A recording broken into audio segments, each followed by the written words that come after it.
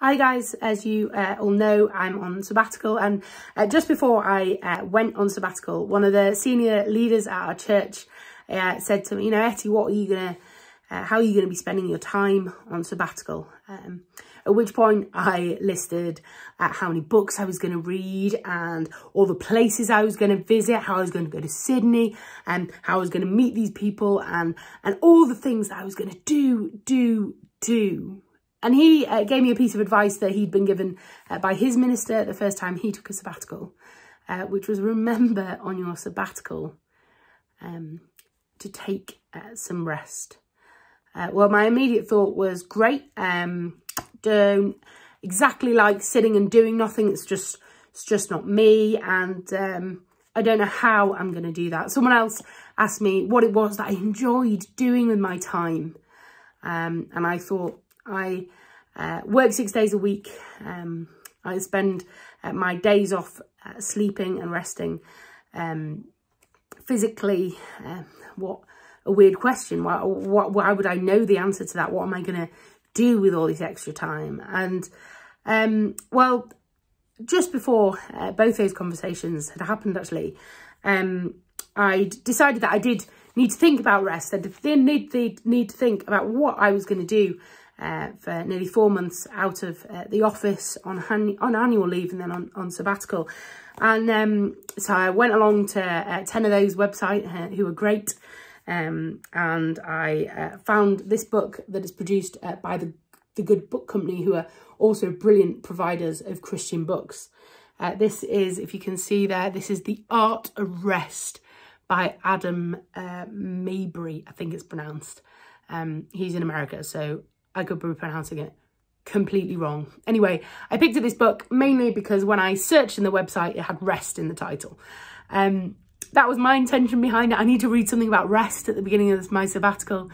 I think God's intention behind that was I need to teach Etty about sustaining rest and, about knowing what it is to rest well. Rest isn't something we do because we're weak or we're not good enough or we can't keep going. And if we could, we'd be somehow amazing Christians. God rests. God takes that day in creation, that Sabbath rest, and he creates us for a pattern of rest. This book has been really helpful in that. I'll look at a few excerpts of it with you as well, because it's just been so helpful. And the first one comes really hot off the heels of the beginning of the book, and it's a definition for what Sabbath is. And it says this, very simply, Sabbath is a time of rest, holy to the Lord. It is time that is given to God to receive refreshment from God. Let's hear that again. Sabbath is a time of rest, holy to the Lord.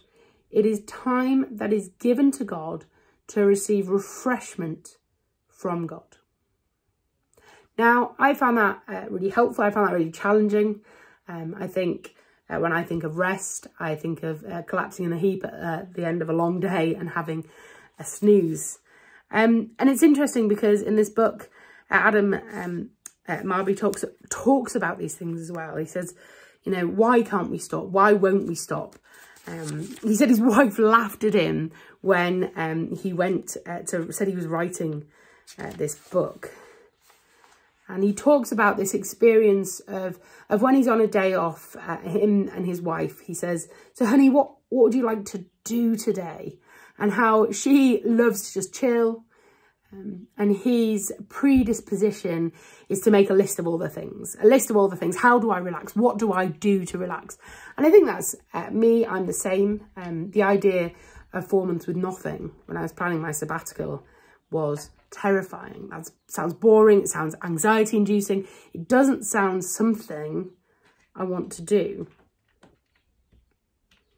In fact, he says in his book, I don't do rest, I do.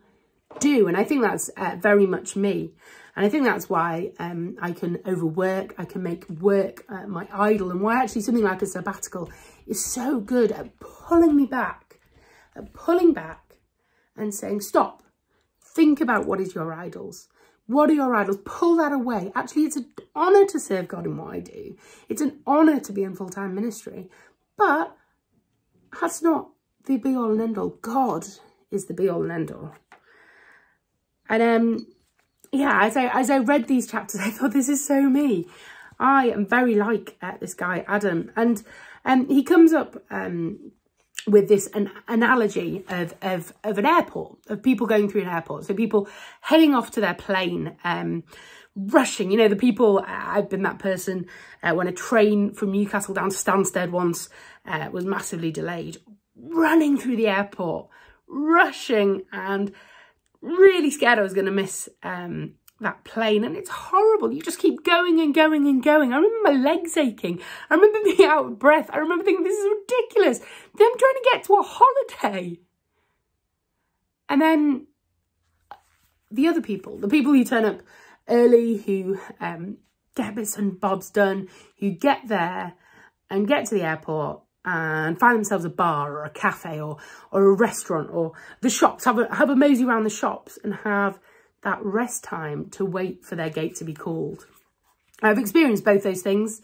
So last November time, I was lucky enough to head down to Bath with a friend who was on her sabbatical at the time. And we got to the airport nice and early. We got sat down, we had a nice cup of tea, we had a chat, and then we moseyed on down to our gate and got on our plane.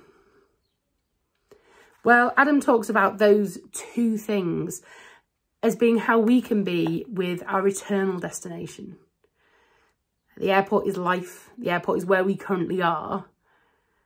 And some of us are rushing and rushing and rushing and going and going and going and not stopping and being terrified. We're going to miss that plane. And others go and then they stop. And they go and then they stop and they rest.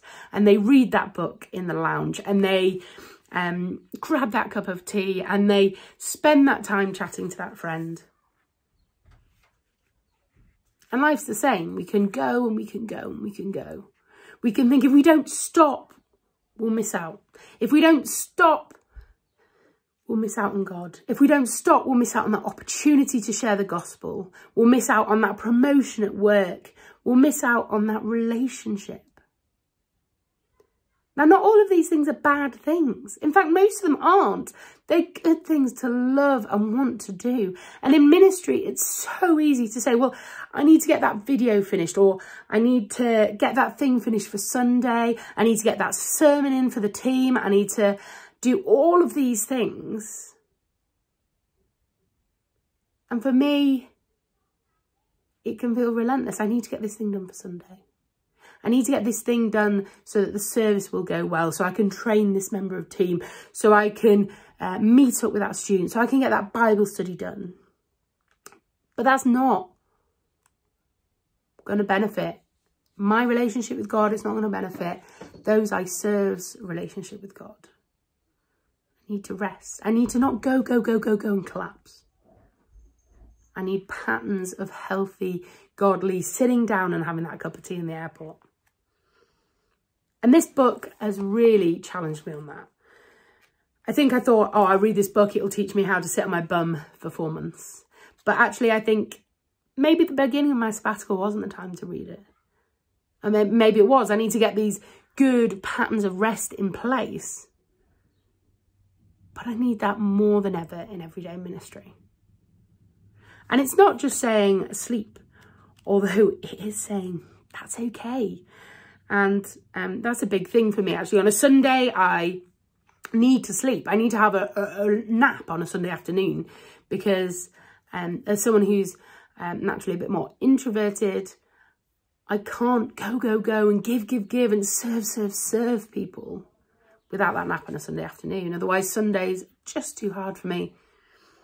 And so sleep, you need sleep. And it talks about that. And that's something I love. I love sleep. And I sometimes feel a bit guilty about having a lie-in. But actually, that is good. That is a good way to rest. It talks about reading. You know, how can I regularly be spending time with the Lord? And that is a challenge for me in my quiet times. How often do our times with God become a tick box exercise or not done at all? It's been a real challenge for me that actually it's not about arrow prayers, although they are good and God is there the whole time. But when do I really spend time listening to God and in his word and praying?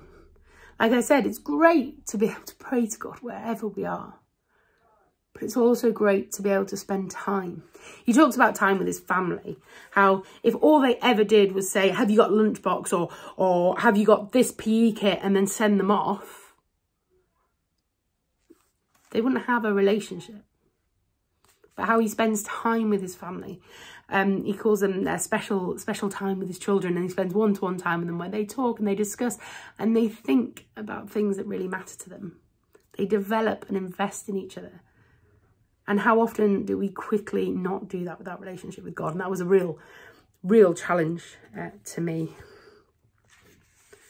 And reflection and doing things we like and eating and good things. These things are all good ways of resting. And how often do I just do the sleep and ignore the things I enjoy or ignore my relationship with God? They've been a real challenge to me. And as much as it reminded me of the parody of that scary film from The Simpsons, there was a phrase that said this: all work and no rest makes Christians idiots. No TV and no beer make Homer something something. Go crazy? Don't mind if I do! All work and no rest makes Christians idiots. Forgetful children who work like slaves, forgetting their father. They forget he owns the world. They forget that he's going to inherit it. This is a book that I have, if you can see that there, pored over and found so much helpful in. I could never get that all into one video.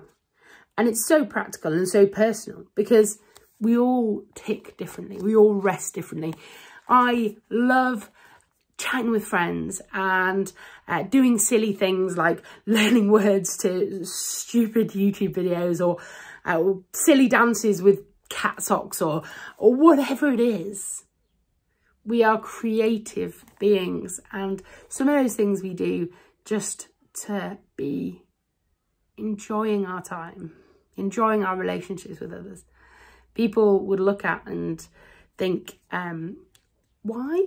They would look at and think, what is she doing? But actually those times and that investment in those friendships, whether we're singing along to seagulls or watching that new program or whatever it is,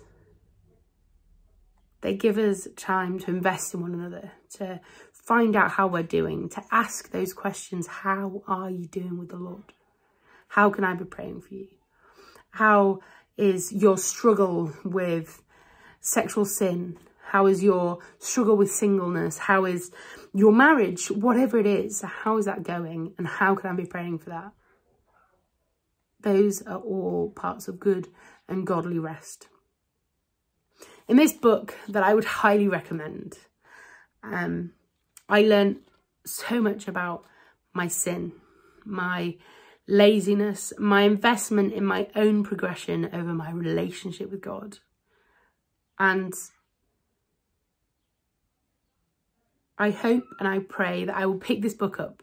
I won't just leave it where it was, but I will pick it up and I will bring those rhythms both into life on sabbatical, but also into life full-time again, in work again. Let me pray now as I bring this video to a close. Father God, I thank you that you use books and authors and your word and so many things to correct and rebuke us.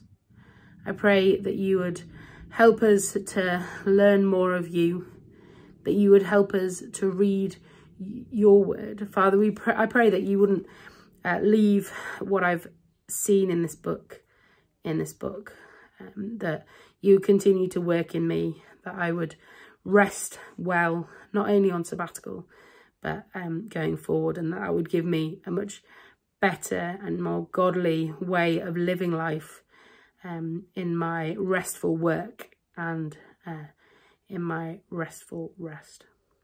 In your mighty name, amen.